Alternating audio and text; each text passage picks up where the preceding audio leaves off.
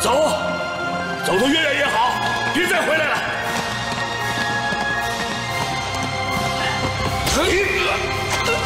从此以后，我就是一个死人。我活在这个世界上，唯一的目的就是替你们报仇。等我报了仇，我就去找你们。好，你们要等着我，等着我。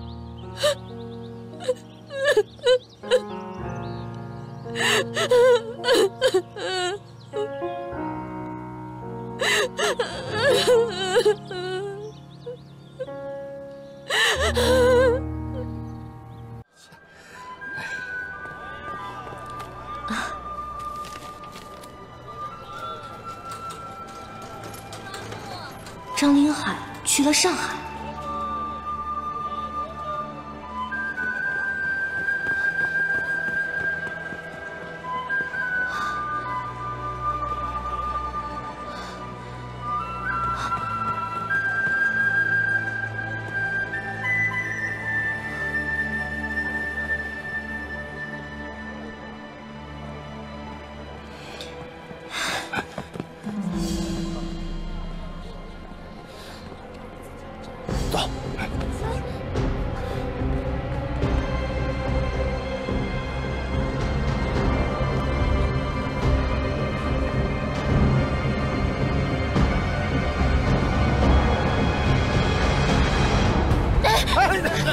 别跑！站住！站住！别跑！谁？别跑！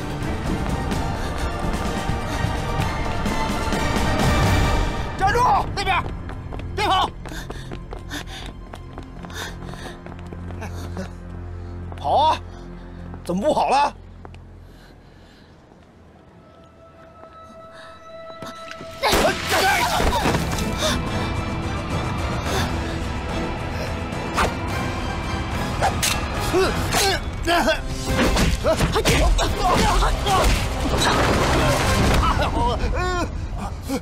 两个大男人欺负一个弱女子，算什么英雄好汉？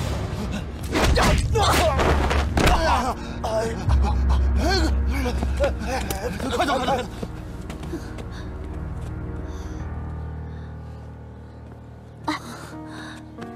你没事吧？我送你去医院。谢谢。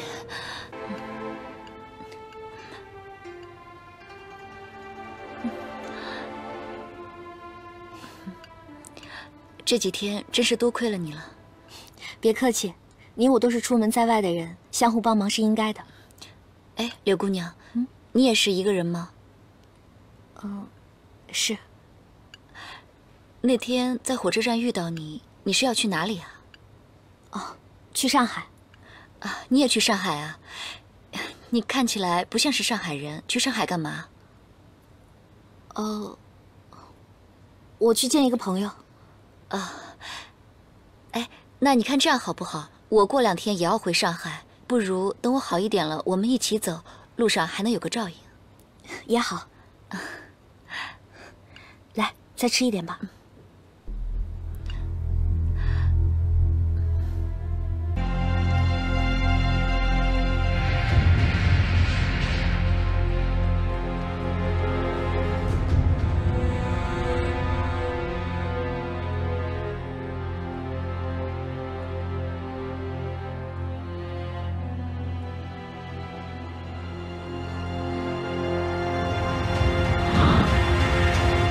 我们得到情报，张林海来上海的目的就是为了筹集军饷，每天见不同的银行家，去的地方却很固定，别墅、饭店，很多人都想刺杀他，可是连他的面都见不到。是你？你怎么会有这么多张林海的信息？我还没问你呢，你今天这是要干嘛？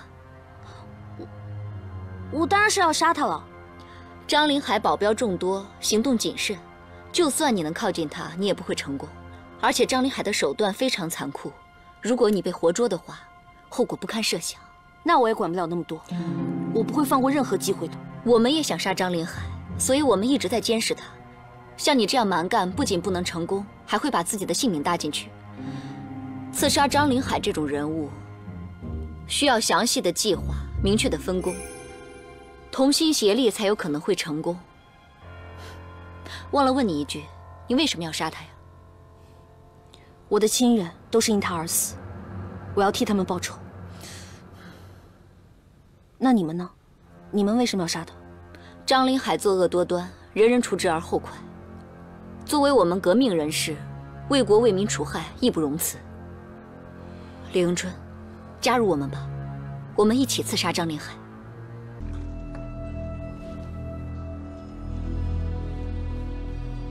哇，你有这么多枪啊！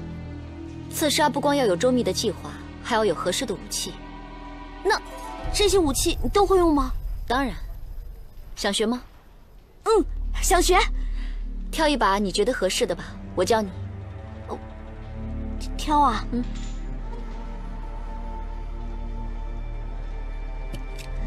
这把吧。好眼光，这把枪是改装过的，减少了后坐力，还有消音功能。哦，这么厉害啊！喂，啊，枪口永远不能对着自己，枪口只能对准敌人。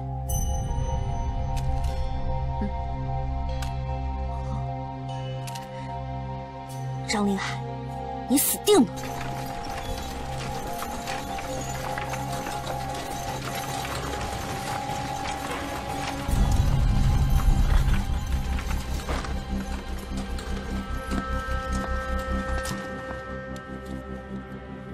给。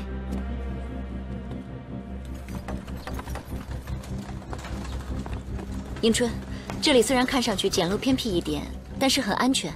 你就暂时先住在这里吧。哎呀，这里对我来说简直太好了，有人关照真好，不用住牛棚破庙。武林姐，谢谢你啊。傻丫头，走吧，我们进去看看。嗯。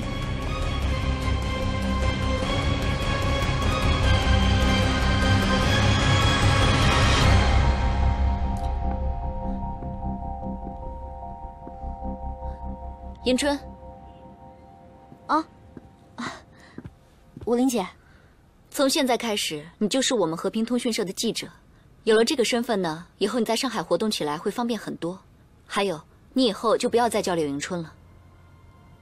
那我叫什么？韩立雪。这2本书是关于新闻记者方面的书，我希望你抓紧时间看一下，至少看起来要像个记者的样子。还要看书啊？太浪费时间了。我只要把枪学会，一枪把张林海毙了不就行了？刚跟你说完你就忘了，你现在的身份是我们和平通讯社的记者，不再是以前的你。凡事要听从集体安排，统一行动，明白吗？嗯，好，我听你的。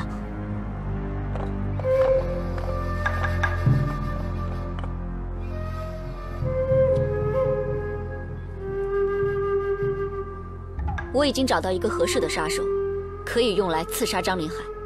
这个人的历史背景干净吗？已经调查过了，非常干净。他所有的家人都是被张林海杀死的，他做梦都想杀死张林海，报仇雪恨。好，有这样一个工具，那就可以借刀杀人，让军阀和百姓之间的仇恨一直延续。你接下来有什么打算？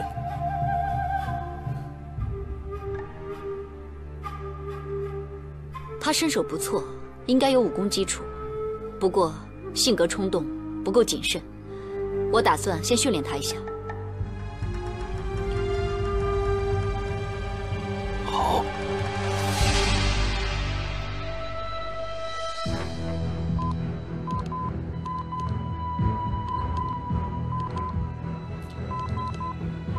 你看这样就发出去了，好神奇啊！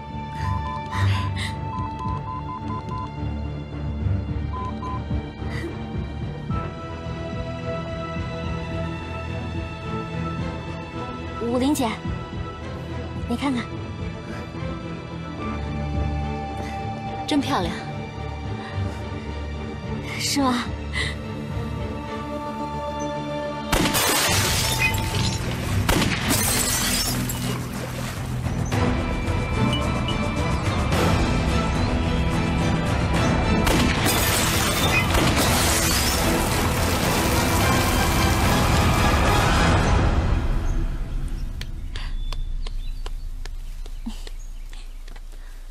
好枪法，看来你这几天练得不错啊。我已经准备好了，可是张林海那个老狐狸还没有消息，什么时候才有机会啊？你呀，老毛病又犯了，总是耐不住性子。张林海是军队大帅，你呢只是一个小老百姓，哪能说见就见得到啊？首先呢，你要先获得一个虚构的身份，然后创造合适的契机，才能接近张林海。可是上哪儿去创造合适的契机啊？机会当然是自己创造出来的。好了，今天不练枪了，我们练点别的，走吧。所谓分筋，就是用最快的时间捉拿肌腱、肌束和韧带，使之连接分离。比如说这个部位，这样就会令对手失去加固关节和牵拉骨骼运动的能力。哦。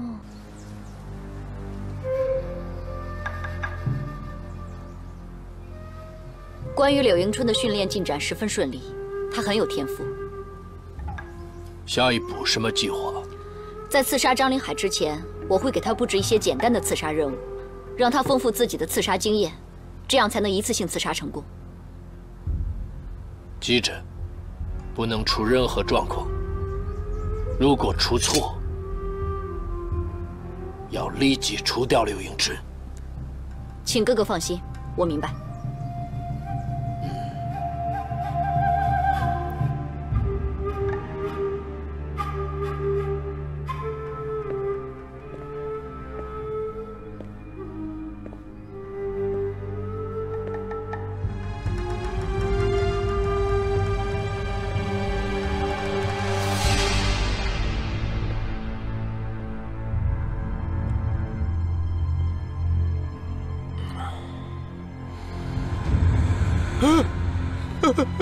你什么人？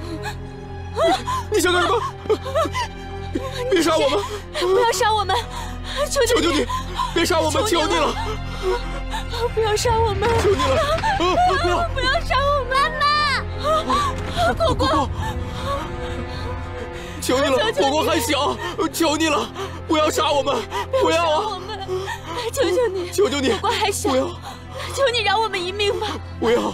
求求你！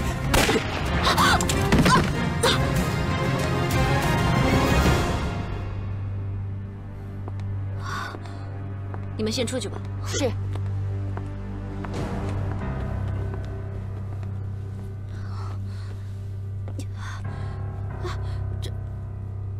这到底怎么回事啊？如果子弹有弹头的话，你现在已经死了。这是对你之前训练结果的一次考试，不过很遗憾，你失败了。你的敌人是不会有什么同情心的，他们会利用一切机会来反击杀死你，包括老人、小孩，还有孕妇。所以迎春，你要记住，我们的敌人不仅仅是那些军阀，还有贪官恶霸。对于一切能阻挡你的人，你都不能心慈手软。你不杀他们，就是给他们机会来杀死你。作为一个杀手，在执行任务的时候，是不能有任何感情的。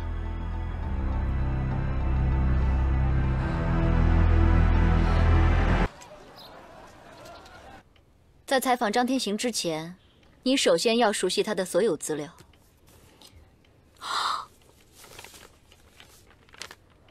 这么多资料，你从哪儿弄来的？张天行可不是一个简单的人物，他是张林海的亲弟弟，是少有的几个平时能接近张林海身边的人之一。这些资料还只是一小部分，其他的资料我还在派人搜查。不过这上面的每一点你都要牢牢记住，千万不能有一点纰漏。他还读过军校，留过学呢。没错，张林海一直在台前，张天行在幕后。张天行曾以优异的成绩考进军校，毕业之后又被安排出国留学考察，接受了很多西方教育。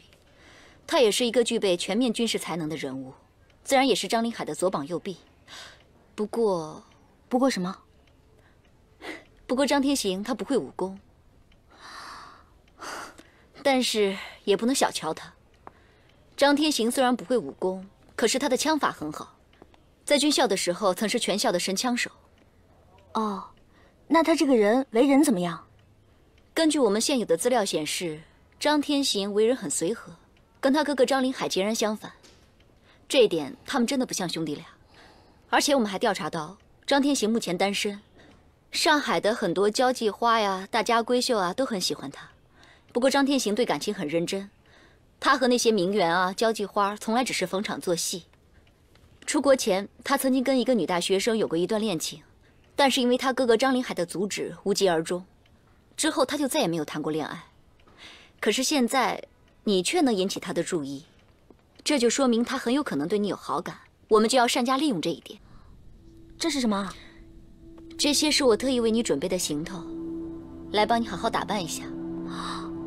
想要利用张天行获得见张林海的机会啊，就要下足功夫吸引张天行，让他对你有更多的好感，甚至于迷恋。最好呢是让他离不开你，到那个时候他就成为你手中的傀儡，任由你摆布，知道吗？女人最厉害的武器就是自己的身体，尤其是像你这样漂亮的女孩。你是让我去勾引他呀？只要掌握好分寸，一定会事半功倍。这种无耻的事情我不做。你呀，这怎么是无耻的事情呢？我又没让你跟那个男人结婚，也没让你动真心，只是让他对你产生好感，你也可以不动真心啊。难道就为这一点，你就要放弃刺杀张林海吗？可是，我相信你一定一学就会，关键是如何能抓住张天行的眼球。我相信这条大鱼一定会拜倒在你的石榴裙下。对付男人，尤其是一个已经对你有好感的男人，不管你做什么都是对的。你现在要做的呀，就是好好包装一下自己，掌握好分寸，其他的事情交给我吧。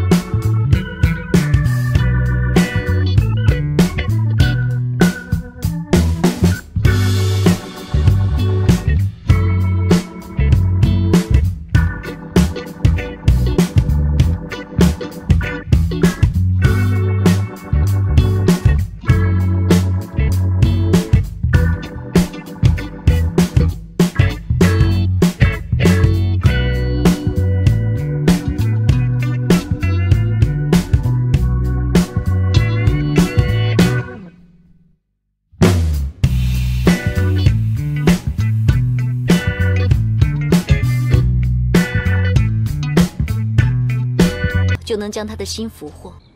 刺杀张林海的计划进展如何？我打算先从张天行入手，通过他来接触张林海，然后找机会下手。张天行对柳迎春很有好感，我认为鱼儿已经上钩。可从张天行的履历来看，他并非是一个平庸之辈。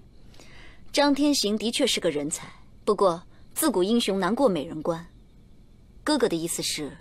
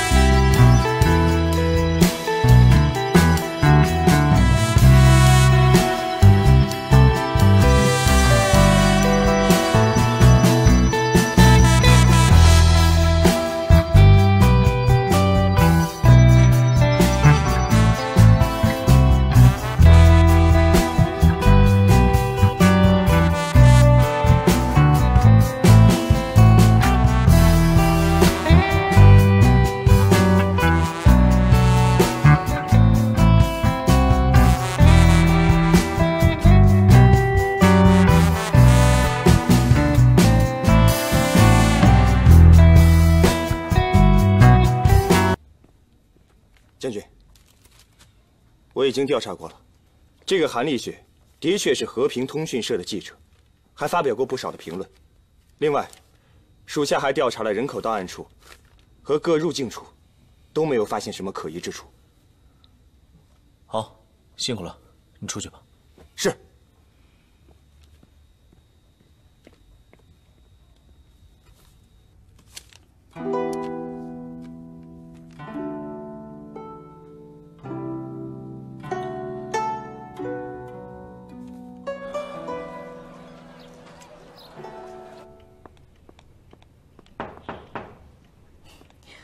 武林姐，找我什么事啊？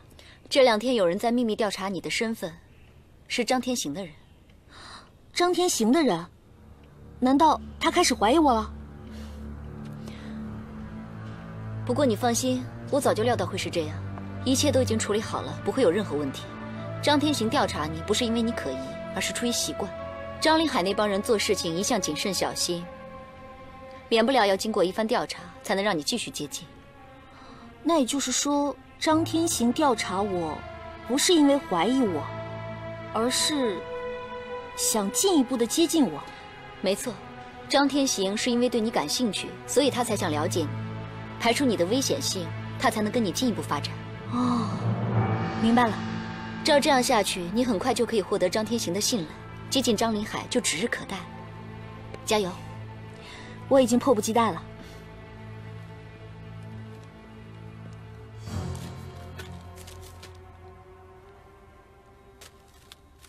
将军，这是韩立雪新出的新闻报道。将军，您这是？没什么，我觉得韩立雪这篇报道写得特别好。Our hearts beat to the city streets. We began to feel the fire.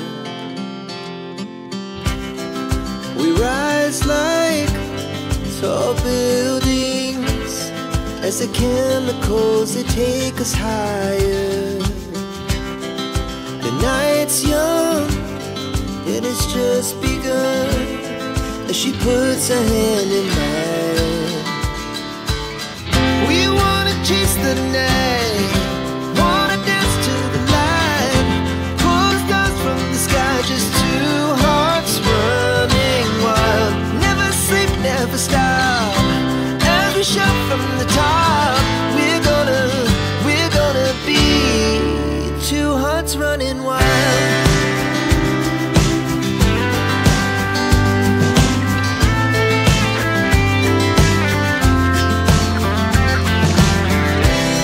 Now the morning is the afternoon. We lay awake in bed. The laughs so loud as the hours pass. We're gonna do it all again. We wanna chase the night, wanna dance to the light, pull the stars from the sky, just two hearts running wild. Never sleep, never stop, as we shout from the top. We're gonna be, we're gonna.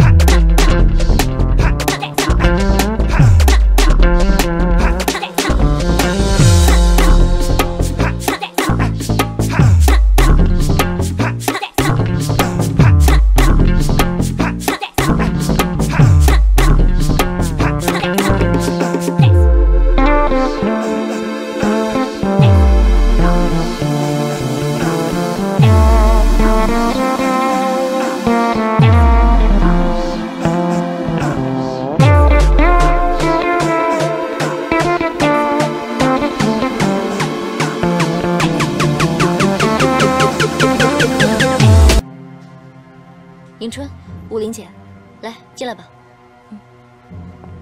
小李，你先出去一下。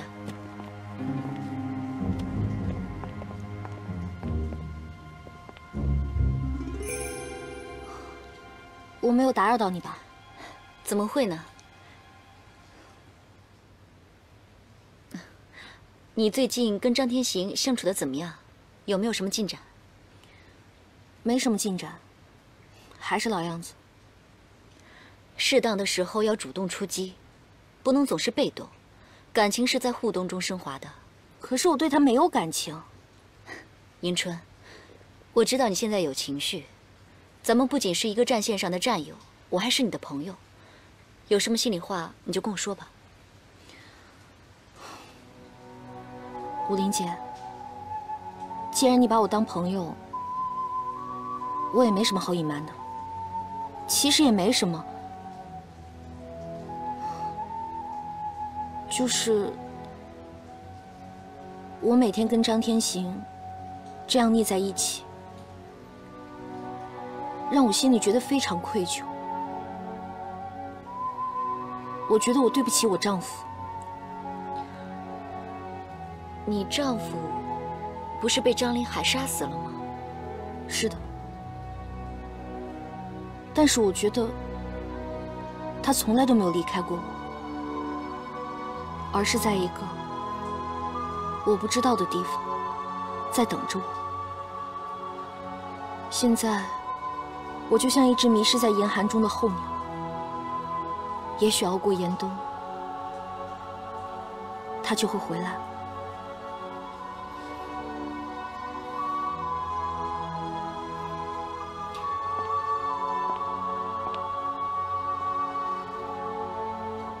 迎春，我知道现在让你每天跟张天行在一起，还要陪着他笑，对你来说是一种煎熬。可是，等杀了张林海之后，你就替你丈夫报了仇，这一切也就结束了。我知道。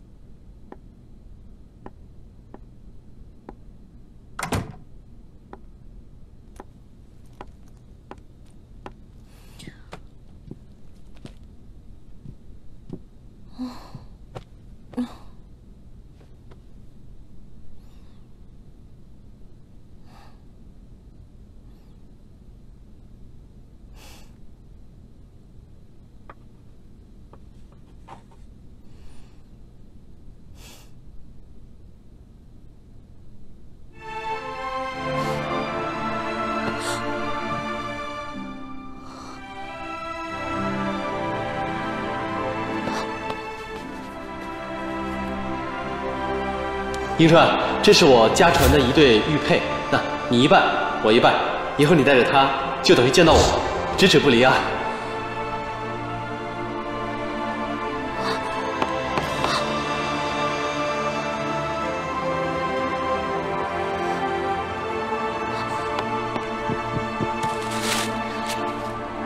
玛利亚教堂，南滨海路17号。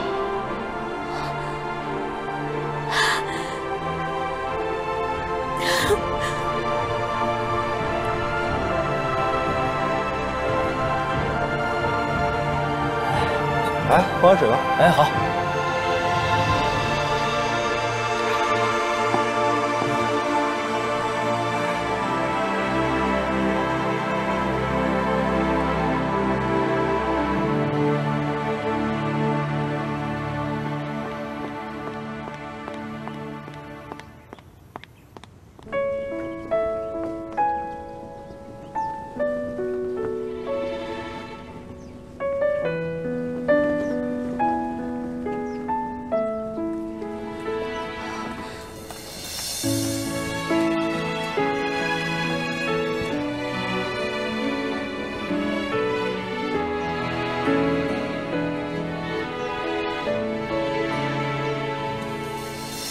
常常怀疑自己是不是在梦里，兜兜转转全都是你身影。我的视线与一颗心被占据，冥冥之中都幸运遇见你，就像奇迹用尽我所有运气。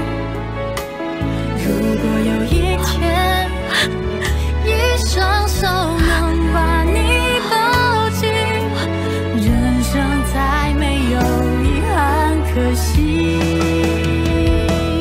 我们要在一起，不畏惧荆棘，只怕命运将我和你分离。如果我失去了爱你的权利，闭上眼泪会决定。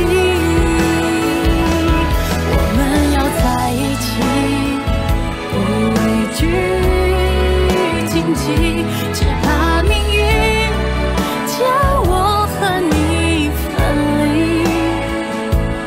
如果我失去了爱你的权利，闭上眼泪会决定。我们要在一起，不为你崎岖渺小的爱，能否抗拒命运？未来的路上，多想陪你走下去。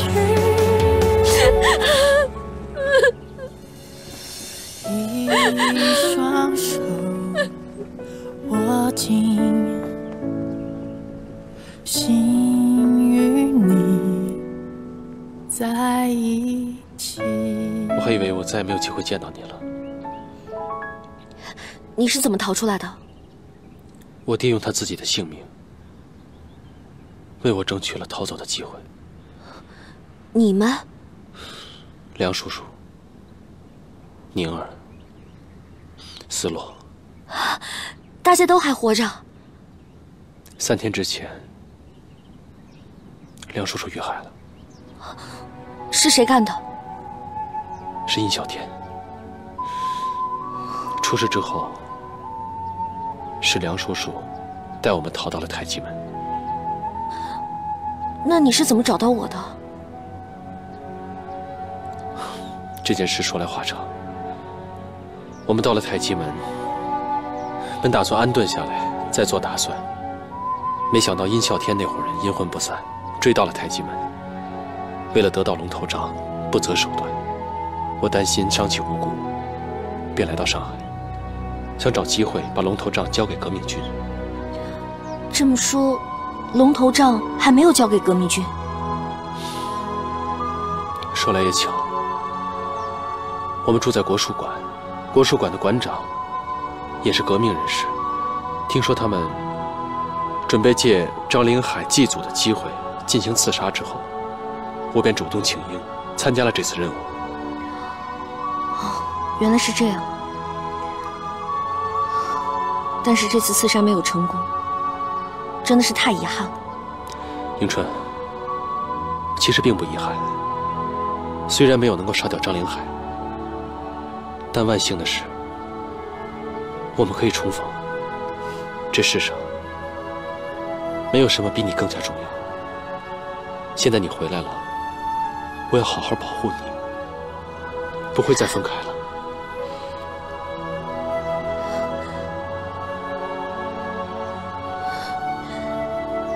你知道吗？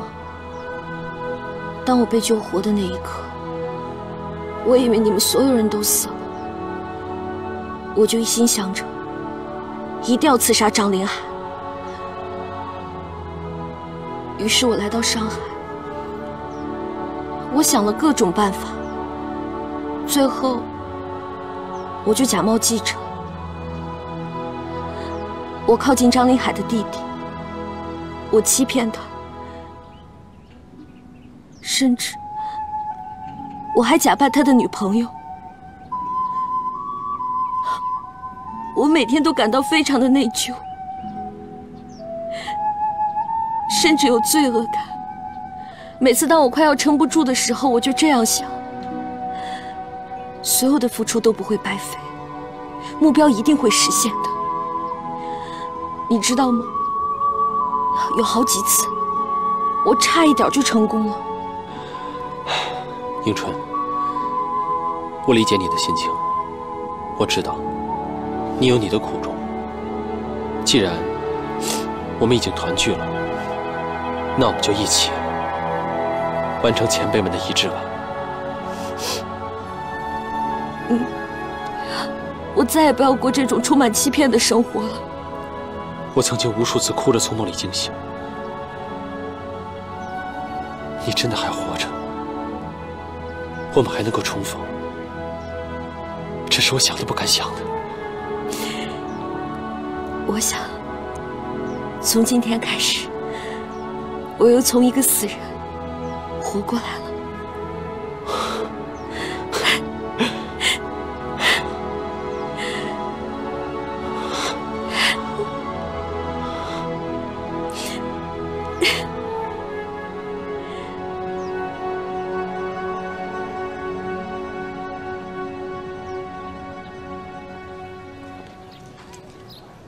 我本来打算借采访的机会刺杀张林海，可没想到是张林海的弟弟张天行替他出席了发布会。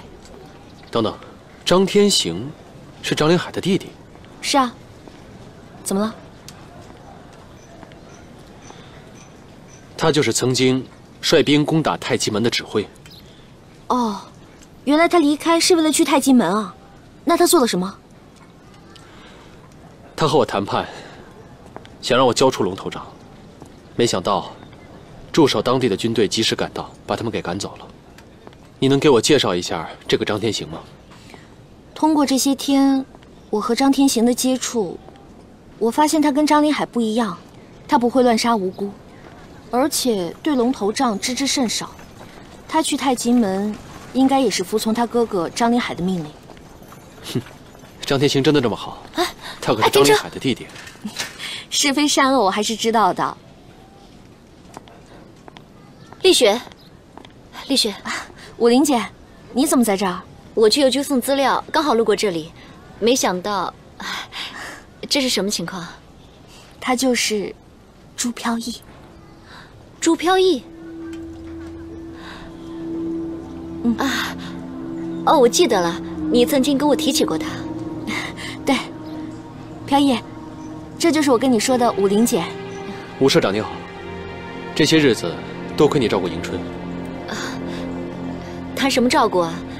丽雪是我的救命恩人，我们俩是互相帮助，对吧？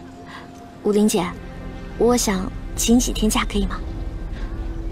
啊，那是当然的，你们两个能相逢实属不易。那这样，你先休息几天，等你想好了，你再过来找我，好吗？谢谢武玲姐。那我就不打扰你们了。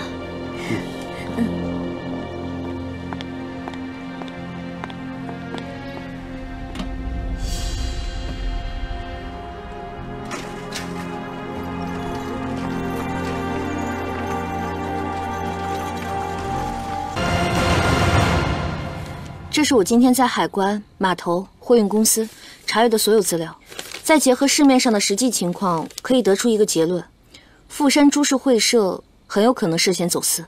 是，他们的布料卖得那么便宜，如果不是走私，不可能支撑那么久。很明显是针对大和纱厂的。现在问题的关键是，我们要尽快地找到富山株式会社走私的证据，否则我们空口无凭。上海所有的仓库我都已经查过了，但是没有找到任何蛛丝马迹。不过我后来忽然想起来，武林曾经跟我说过一个地方。在哪里啊？在三元桥以北的一个地方。他可能以前也没有料到会形成现在这种局面，所以大意了告诉我的。哎呀，累死我了！哎呀，发生了什么事？是不是日本人又去大和纱厂捣乱了？哎呦，不是。有我在，谁敢过来闹事啊？是大和纱厂的那个宋老板，今天也不知道怎么想的，爬到了楼顶，非要跳楼自杀。好嘛，我们这一下全变成救人的了。那结果呢？结果是我们好说歹说都不管用，这实在是没办法了。哎，我就通过后墙偷偷的溜上去，一把把他给拽下来了。他为什么要跳楼啊？那还不是因为布卖不出去，原料款付不起，还有拖欠工人的工资也发不下去，这实在是没办法呀。宋老板啊，才选择跳楼的。看来不能再等了，我们必须要尽快的找到他们走私的证据。刘叔叔，不如明天我和如风去迎春说的那个仓库调查一下吧。好，还是我去吧，我对那儿比较熟悉。不行，我们去就行了。好，我看还是让飘逸和如风去吧，这样的事让男人去比较合适。可是我……好了，别说了，大家早点休息。好。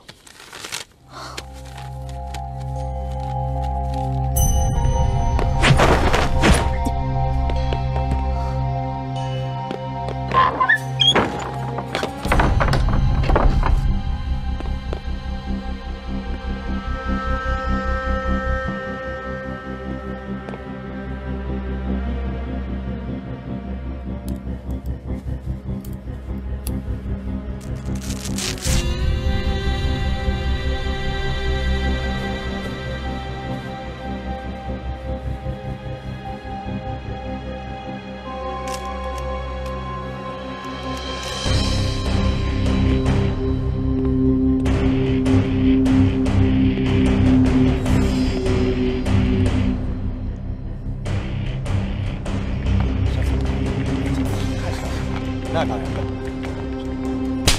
混账！宫崎社长早就下了命令，让我们务必看守好仓库。可是你们两个竟然在这里闲聊！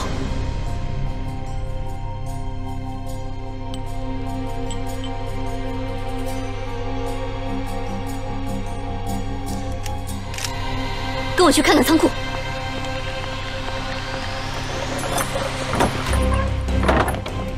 什么人？给我出来！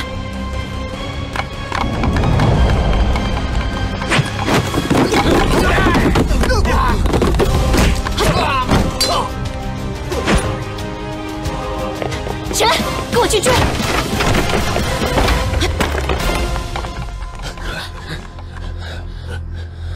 你们走那边。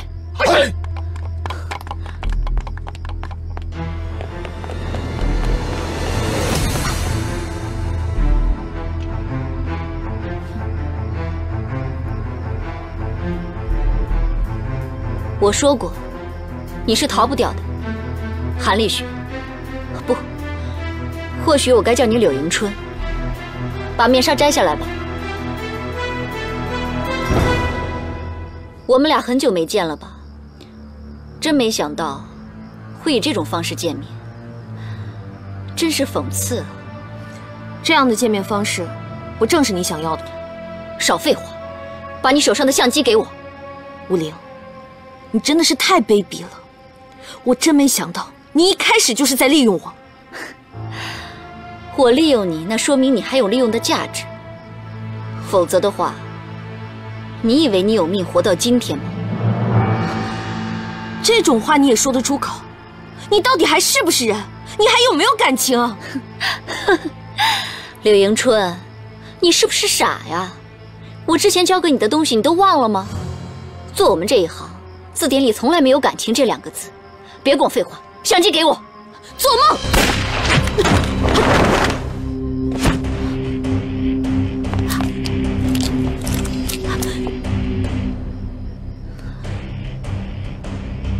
对不起，迎春，我们的立场不同。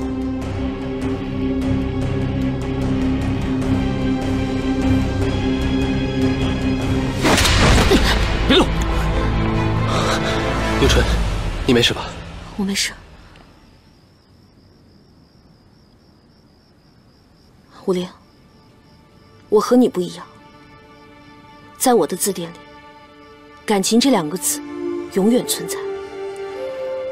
不管怎么说，我来上海第一个认识的人就是你。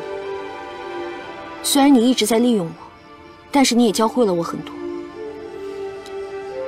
今天我放了你，但是不会再有下一次。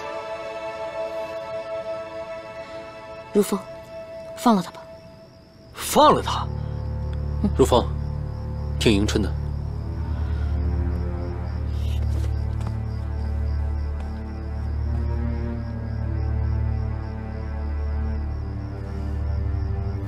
等一下，请转告你们富山株式会社的宫崎社长，也就是你们黑龙会的宫崎会长，立刻终止对大和纱厂还有罗氏药业的侵吞，否则他会付出很大的代价。朱飘逸先生，你的话我会带到的。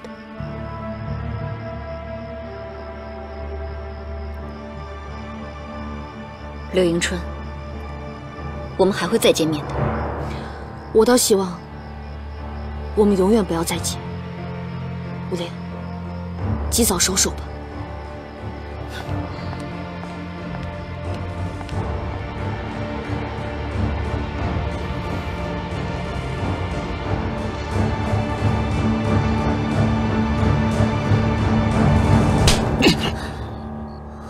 即便你是我的妹妹，出现这样的事情，也是不可原谅的。这的确是我的错。你早该除掉那个柳迎春。是我一时疏忽，所以我很抱歉。不是疏忽，是你对她有了感情。是，我承认。她只是一个工具，用完了就应该马上扔掉。你知道你这么做会有多危险吗？可是，他毕竟救过我的命。可他不也在害你吗？是。恩害相生的道理，难道你忘记了？自从工联会派人保护我们工厂以后，那些日本人再也不敢来闹事了。不过，市面上来自东洋的布料越来越多，而且它价格低得离谱，导致我们的布根本就卖不出去。是啊，确实是这样。我们那儿也一样，东洋人的药品便宜的出奇。我们怀疑他们是不是在参与走私啊？哎，他们的目的啊，无非也就是想击垮我们，以达到控制我们的目的，想让我们把这主控权主动的让出来。如果我们两家都举手投降了，那我看其他的很多工厂很快就会被他们蚕食鲸吞掉。宫崎果然阴险。现在我们眼前的当务之急，就是要尽快的找到他们走私的证据。二位放心，我们工联会一定会尽快想办法解决这件事情。谢谢，谢谢。好。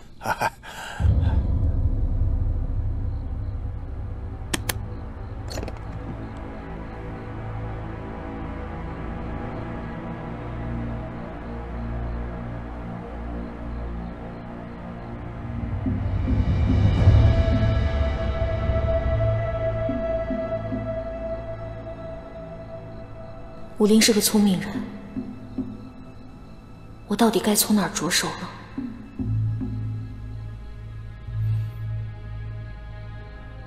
有了，那里。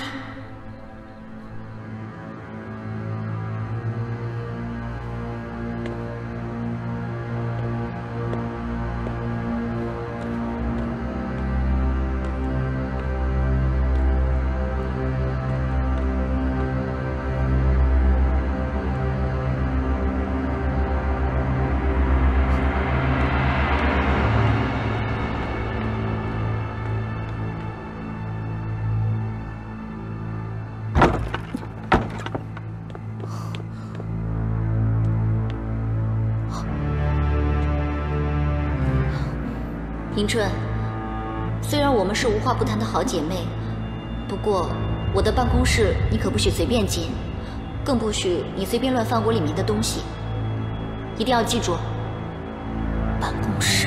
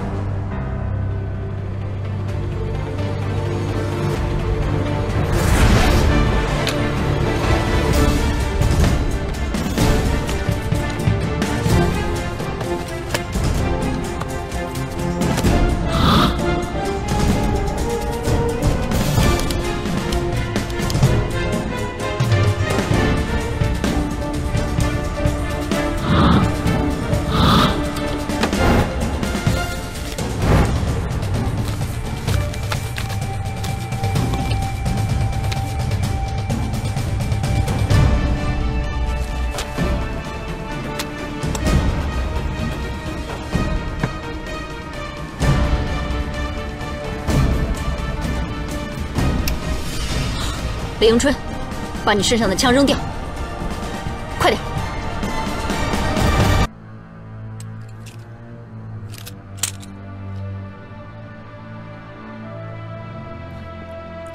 我还在头疼着怎么才能杀了你呢，没想到你这么快就自己送上门来了。刘迎春，这回你跑不掉了。真没想到，你利用我从张天行那儿偷了那么多资料，我连你好卑鄙！卑鄙，真是太可笑了。没想到你跟我学了那么久，还是没学明白。搞情报的人不看手段，只看结果。何止是你从张天行那里盗来的资料，富山株式会社的财务报表、报关凭证、货运单据全部都在这里。你有命把他们带走吗？柳迎春，再见吧。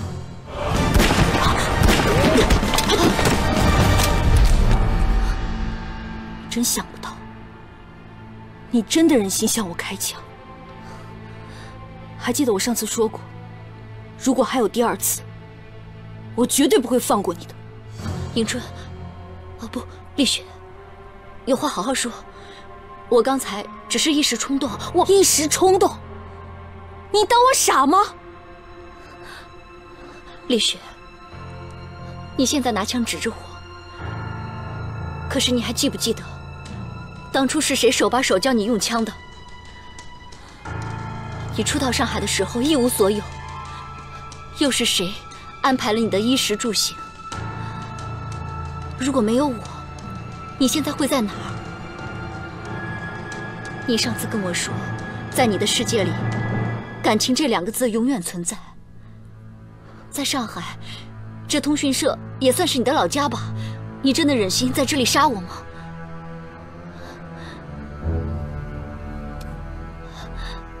放了我吧！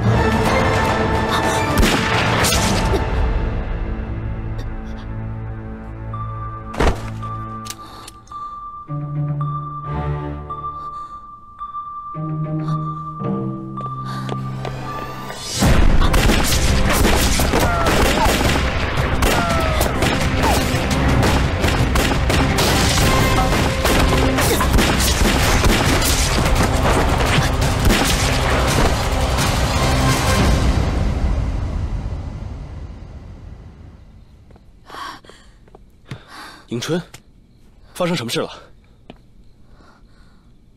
我去的通讯社，拿到了富士山株式会社所有的重要资料，还有，我杀了武陵。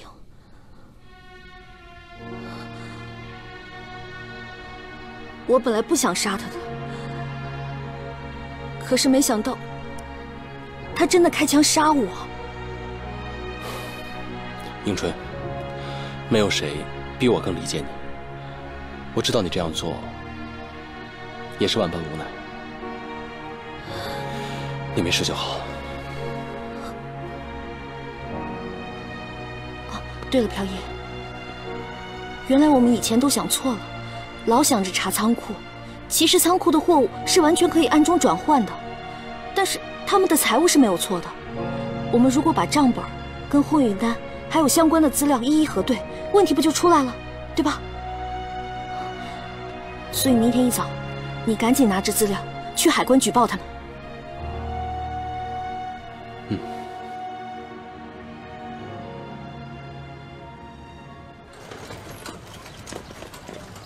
哎，朱少侠，朱少侠，两位等等。二位这是去哪儿啊？陈馆长，有何贵干啊？啊，是这样的，朱少侠，你打败了日本人河内经这事儿啊，简直是耀我们民族雄风，长我民族志气。我和武术界几个朋友在大富豪酒店摆了几桌，请您赏个脸呗。你的好意我心领了，我不善应酬，如果没有别的事，那我先告辞。哎，朱少侠，是这样的。我这武术馆武术总教练马宁儿他已经失踪多天了，我想您先过去顶替一下他的职位。哎，如果您答应了，上海武术协会主席这一职也是您的，您觉得如何？很抱歉，我没兴趣。啊，对了，陈馆长，我跟河内经比赛当天，有一帮人当街阻拦，你知道是谁干的吗？这个我还真不知道，有这样的事吗？还有，马宁儿已经死了，难道你也不知道吗？马宁儿死了？我不知道，我不知道。原来陈馆长什么都不知道啊！没关系，我会自己查的。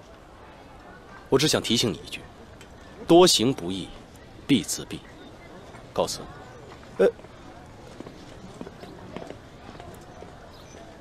不去就不去呗。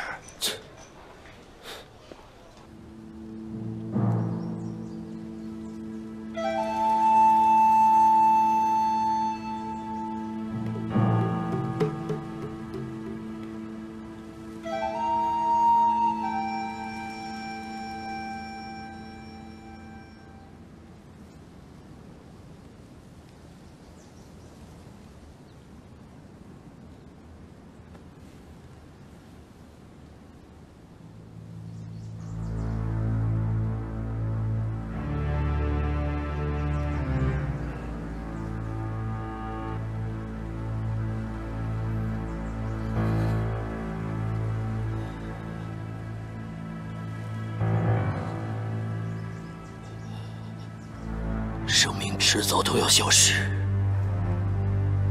就像这些鲜花，也总有凋零的时刻。大家不要悲伤，但是诸君需要谨记，血债必须血偿。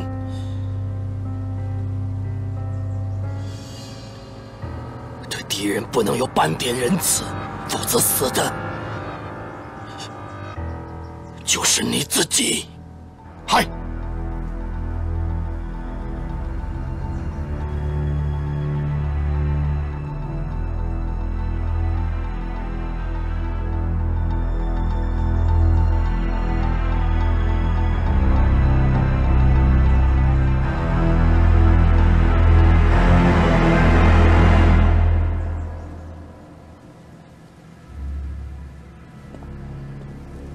宫崎先生，您说的对呀，对敌人就不能心慈手软的。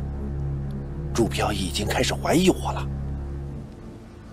你见过他？我刚见完他，还碰了一鼻子灰。宫崎先生，看来形势不太妙啊。看来鱼死网破的时候到了。朱飘逸拿走了证据，我们一定要夺回来。哎，对，拿证据！我刚看见朱飘逸和陈如风刚出去，现在动手是最好的机会了。现在工联会有什么人？就那个刘长平，还有那个柳迎春。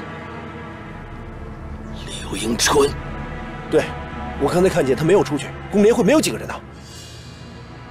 看来是个不错的机会。会长，该怎么处理吴玲？火化。我会把他的骨灰带回日本。河内，通知黑龙会的所有人，马上去工联会，不惜一切代价夺回证据。嗨！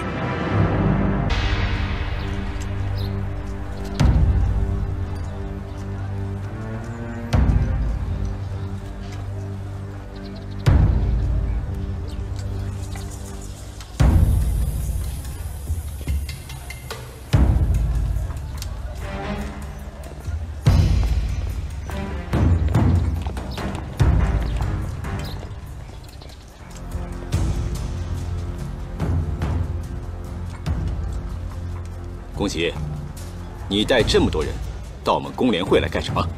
你心知肚明。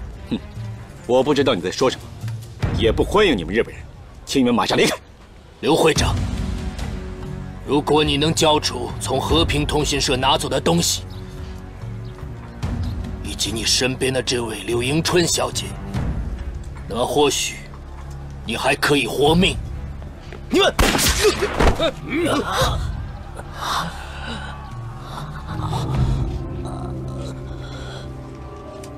请你通知朱飘逸，我在黑龙会恭候他。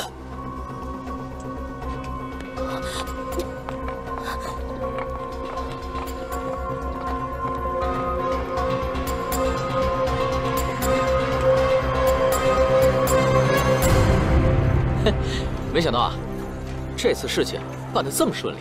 哎，迎春姐可是立了一大功啊！你有没有想过送她什么礼物啊？送礼物？嗯，为什么呢？说你笨吧，这女孩子就要哄她开心呢，要经常送她礼物啊，鲜花什么之类的呀。那应该送什么花呢？哎，老板娘，哎，麻烦问你一声，送给爱人一般送什么花啊？送爱人当然送玫瑰了。玫瑰，玫瑰吧？嗯，他肯定高兴。你呀，飘逸，飘逸，你可回来了！宫西带着人把迎春抓走了，说是要拿账本去黑龙会换人。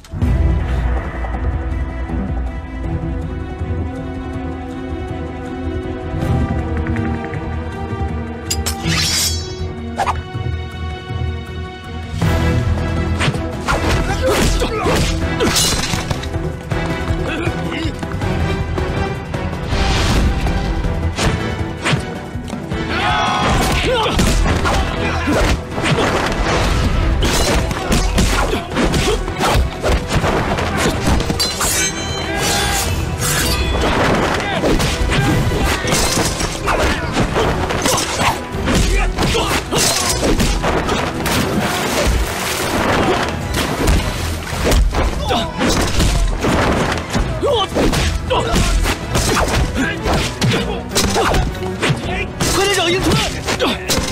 好。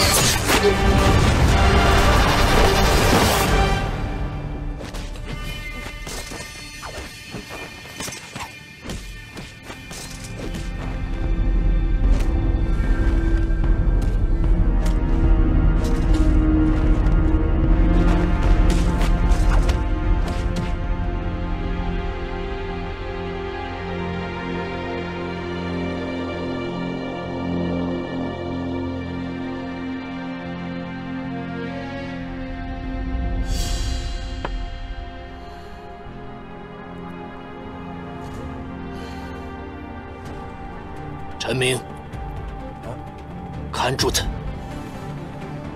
我去会会朱飘逸，回来再收拾他。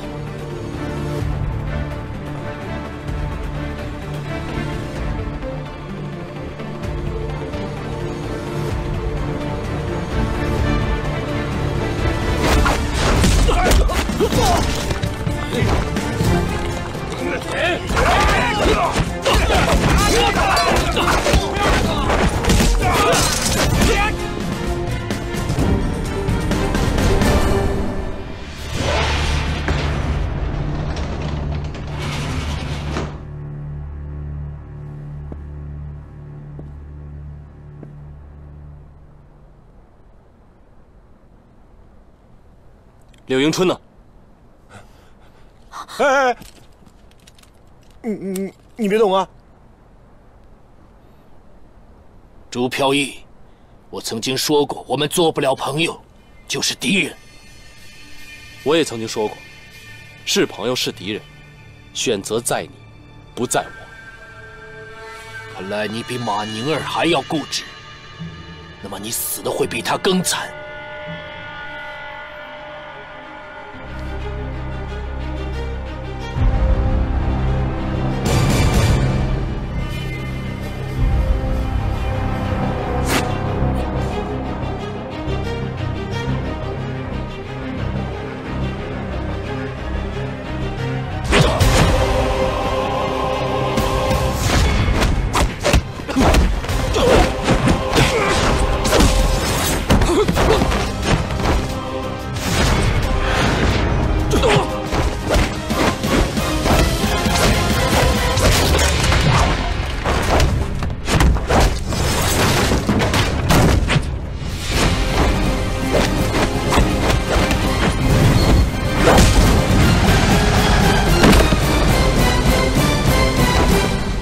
全论云：根本固，而枝叶荣；培其根，而枝叶自茂。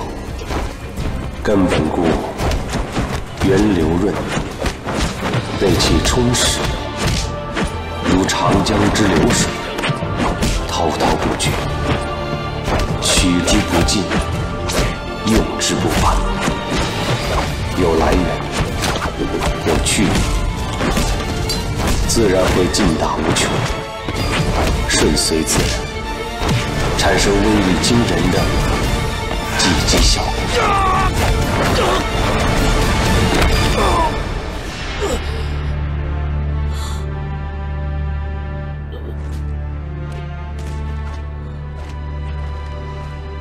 走。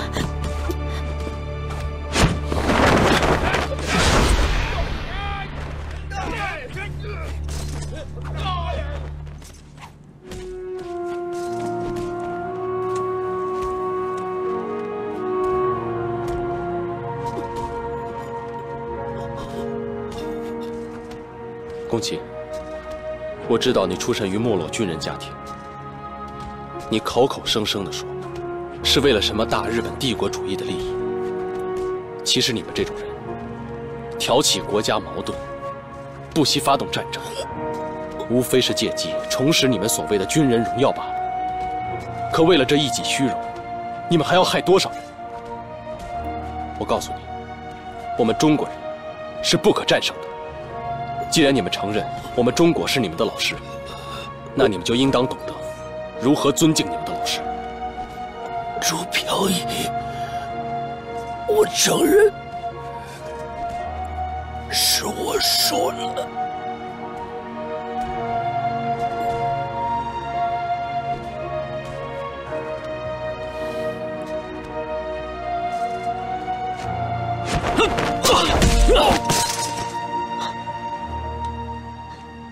别出声啊！飘逸，哎，飘逸，别过来！我打死他！走，别过来！大明，你冷静点，不要乱来啊！都别过来！走！哎，别过来！再过来打死了！别过来！都别动！别过来啊！别过来！别过来啊！飘逸，别过来！你再过来，再过来，我打死他！我现在要打死他！打死他！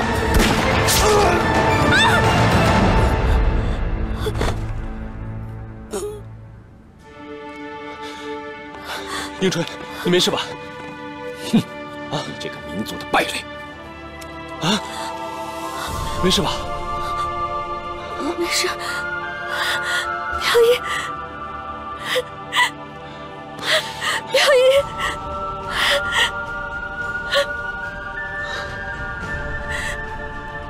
飘逸，此地不宜久留。如风，快离开这儿。哦，走，可以，先走吧。走。我们回去再说。快走，走吧。走。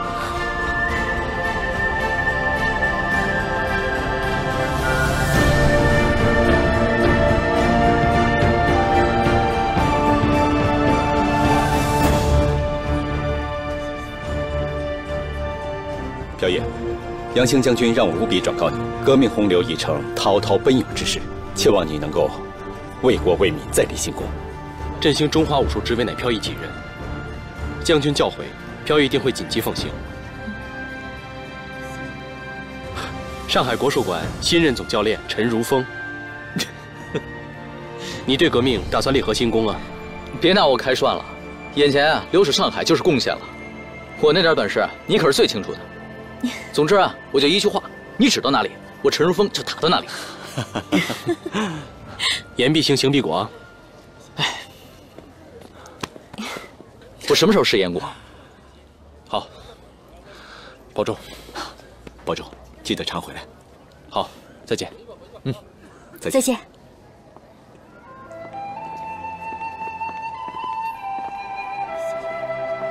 保重啊。